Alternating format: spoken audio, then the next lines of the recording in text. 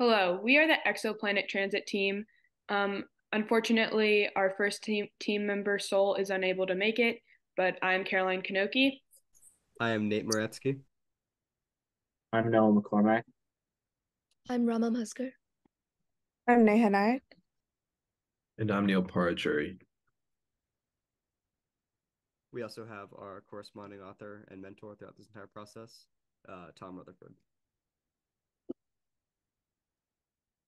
To begin, I'm going to start with an interesting fact. According to NASA, it is estimated that there is at least one planet for every star. A bit of background information. What exactly is an exoplanet? An exoplanet is a planet that does not orbit our sun, a planet that is, in other words, beyond our solar system. So, what is an exoplanet transit?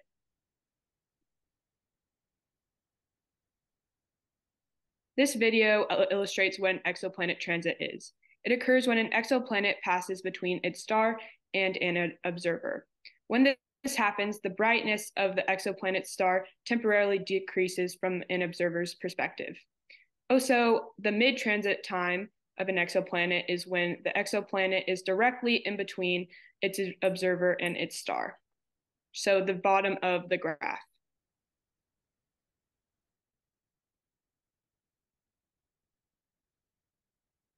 And our two main goals from this project were to detect exoplanets using the transit method and to determine the exoplanet's mid-transit times. Now, as we calculated most of these properties, there were a few main things that we were measuring. Firstly, there was flux and magnitude. Now, both flux and magnitude measure the brightness of astronomical sources, but they are a bit different. First of all, flux measures the brightness in watts per meter, while magnitude uses 6 magnitudes, with the brightest at 1 and the faintest at 6. A star at magnitude 1 is 100 times brighter than a star at magnitude 6. Along with these measurements comes uncertainty. The software that we use calculates this uncertainty from external forces and creates a margin of error. Lastly, we measure the Julian date. When measuring time, the Julian date system is more efficient because astronomers need to calculate and subtract and add dates, and the Gregorian calendar, which is what we normally use, isn't as efficient. Now, throughout the project, we studied 3 planets. Firstly, we studied WASP 104b. WASP 104b is a gas giant that orbits a G-type star. A G-type star is the 5th brightest star and is usually a yellow or yellow-white color due to its temperature. For example, our sun is an example of a class G star. Now, WASP 104b has a 1.8-day orbit around its star, and it is 0.02918 AU from its star. And 1 AU equals 93 million miles. WASP 104b is also 466.4 light years from Earth, and it was discovered in 2014 on the Kepler-2 mission. Now, the second planet we studied was Qatar 6b. Qatar 6b is also a gas giant exoplanet that orbits a K-type star. A K-type star is the 6th brightest star on the class system. Qatar 6b has a 3.5-day orbit. It is 0.0423 AU from its star. It is 329.4 light years from Earth, and it was discovered in 2017. In 2017, it was discovered using Exoplanet Transit, which is exactly what we did on this project. Now, lastly, we studied KPS-1b. It is also a gas giant planet, and it also, like Qatar 6b, orbits a K-type star. It has a 1.7-day orbit. It is 0.02269 AU from its star. It is 857 light years from Earth, and it was discovered in 2019, also due to transit, by an amateur astronomer who was using CCD telescope, which is a very affordable and available telescope for most people to use. So let's talk about a little bit of exoplanet and star naming. So for stars, the naming convention utilized is project-number indicating discovery order, And for exoplanets, the naming convention is host star name and then a lowercase letter indicating solar system discovery order. And this order is alphabetical starting at B. So for example, some examples of star names could be WASP 104, Qatar 6, or KPS 1. And exoplanet name examples are WASP 104b, Qatar 6b, and KPS 1b. So here's a more in-depth example of an exoplanet naming convention. On the left-hand side, it indicates that this was found in the WASP wide-angle search for planets. In the middle, it indicates that it's the 104th to be found in the WASP. And B indicates that it's the first exoplanet to be discovered from its host star, WASP 104a. So why do we study exoplanets? There are three main reasons. First is to better understand how these systems formed and evolved. The second is to find out if and where life can exist on other planets. And the third is to give us insight into Earth and our own solar system. So here was our procedure for this project. So firstly, images were taken on telescopes. Second, these images were calibrated to reduce imperfections in the data. Third, the images were ran on AstroImageJ, which is an astronomical software.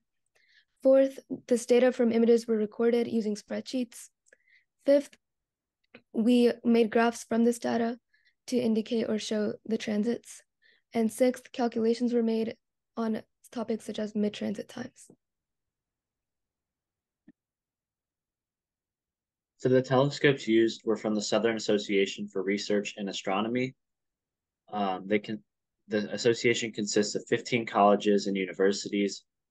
And then telescopes are remotely operated.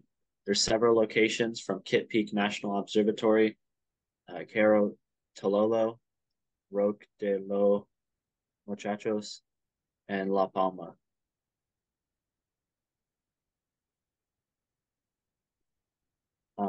Calibration and exoplanet observation with AstroImageJ. Calibration is changing the magnitude through observations, and it's essential when looking at images. It ensures removal of instrument biases and inconsistencies, leading to more reliable data. AstroImageJ is a powerful software program used for analyzing astronomical images, including exoplanet observations. Key calibration processes include dark frame subtraction, which is eliminating thermal noise and dark current by subtracting dark frames, flat fielding, which is correcting for pixel-to-pixel sensitivity variations across the image, bias frame correction, which is removing the electronic offset from the camera's detector, hot pixel correction, which is cooling the telescope about 40 degrees less than the surrounding temperatures using liquid nitrogen. Calibration improves the precision and quality of light curves, enabling better detection of exoplanet transits, variations in their brightness. AstroImageJ is a user-friendly interface with automated tools making calibration transect generation more accessible to researchers. Accurate calibrations and transect analysis play a vital role in advancing our understanding of exoplanets and their characteristics. So, AstroImageJ is a computer application that allows researchers, students, and alike to conduct experiments and study the universe. The program lets us interact with .fit files, which are like an image, but with interactive properties. They're flexible and allow for interoperable data transfer. AstroImageJ is actually an extension of an older ImageJ program, and the original ImageJ program was developed by the National Institute of Health for Biology, but astronomers saw its value and repurposed it for their use. Astro adds astronomy plugins and macros, and it includes tools based on the Gaussian ImageJ astronomical resources.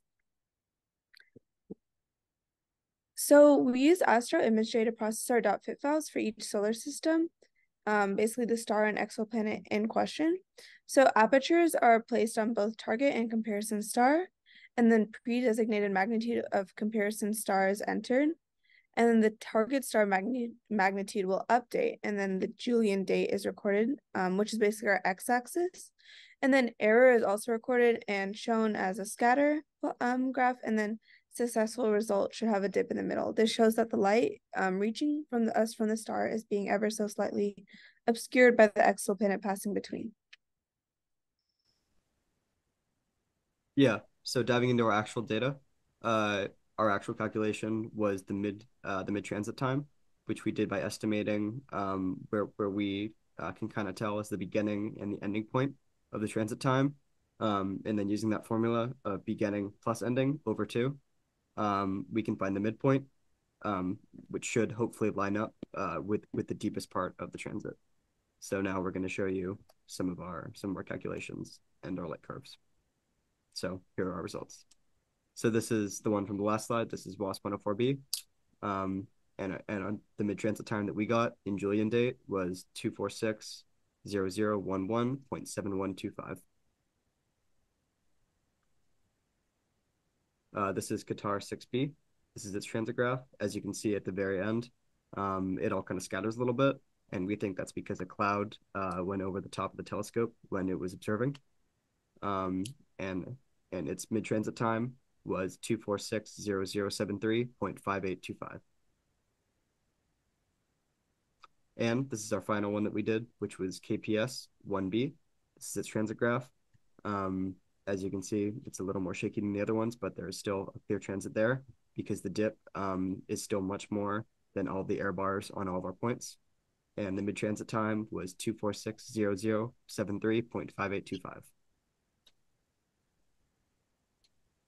And here are references. These are all the sources that we used in our research. And our slideshow template is from slides ago. Here are some of the highlights from our project. The 4 main highlights we thought were collaborating on graphs and troubleshooting, working with peers and mentors, working in a real-world scenario with scientific images, and learning about software applications such as AstroImage. We'd also like to take a minute to thank everyone on this slide that helped us with this project directly or indirectly in any way. As mentioned earlier, one of our members on the team couldn't be here today, and his name is Saul, and this is what he had to say about his experiences with the project. And you can pause and read if you would like to.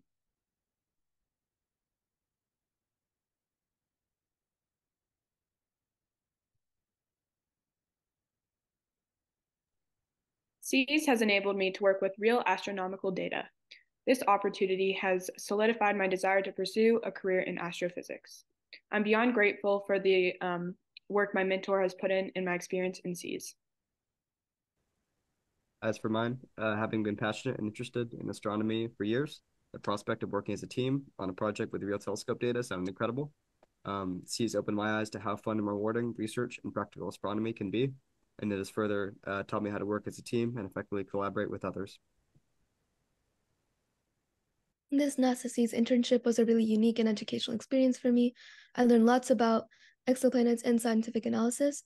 I'm really grateful to my mentor and peers for our work on this project, and thank you so much for this opportunity. Getting a chance to work with SEAS, my mentor, and fellow interns with like interests on this project has really helped me grow. I've built teamwork skills, gained some insight as to what it might feel like to work in a real team, and built upon my own knowledge of astronomy. I've always wanted to be an engineer, and this opportunity showed me a little of what it's like and is setting me up for success in a field that I'm passionate about. Working on this project was an amazing opportunity where I was able to work with people with like-minded interests and learn from NASA professionals. I especially loved combining my love of computers and astronomy and seeing how technology plays a huge role at NASA. It was a great experience, and I hope to pursue something similar to this in the future. Now, personally for me, engineering has always been the clear choice for my future, but it was difficult to find opportunities in real world scenarios where I could understand what engineers do day to day. And the SEAS internship program gave me a chance to actually work in astronomical engineering and see a part of what they do day to day. And I also got to see a part of my future. And I'm sure I speak for everyone when I say thank you for this opportunity.